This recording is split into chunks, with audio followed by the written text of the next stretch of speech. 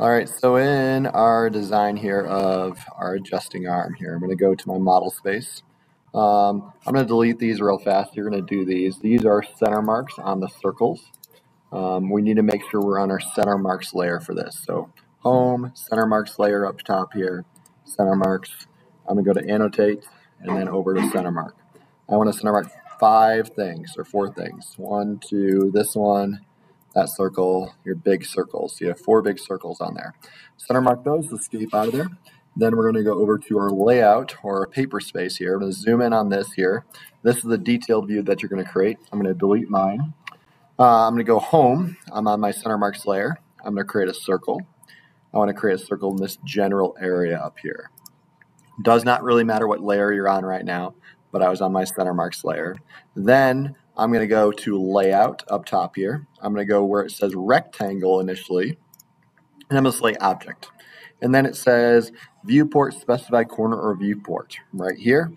And then I can double click on this real fast here and I can zoom in on it. So double click on it and zoom in on it. This is a pretty cool tool.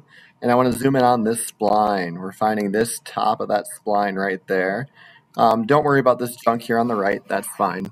But this spline right there, zoom in on it. I'm going to go down here and I'm going to click on adjust the scale. And I want to adjust to 5:1.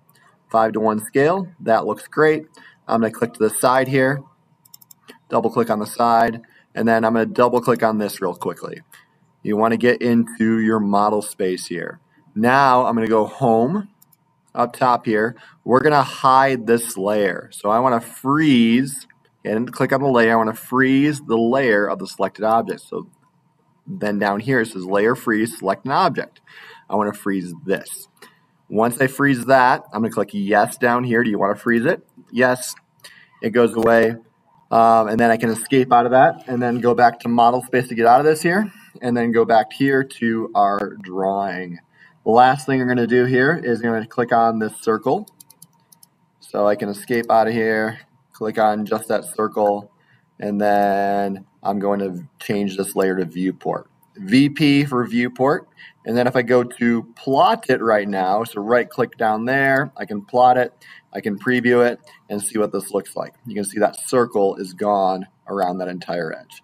And that is what you want right there. So that circle to be gone, and that's the end of this video.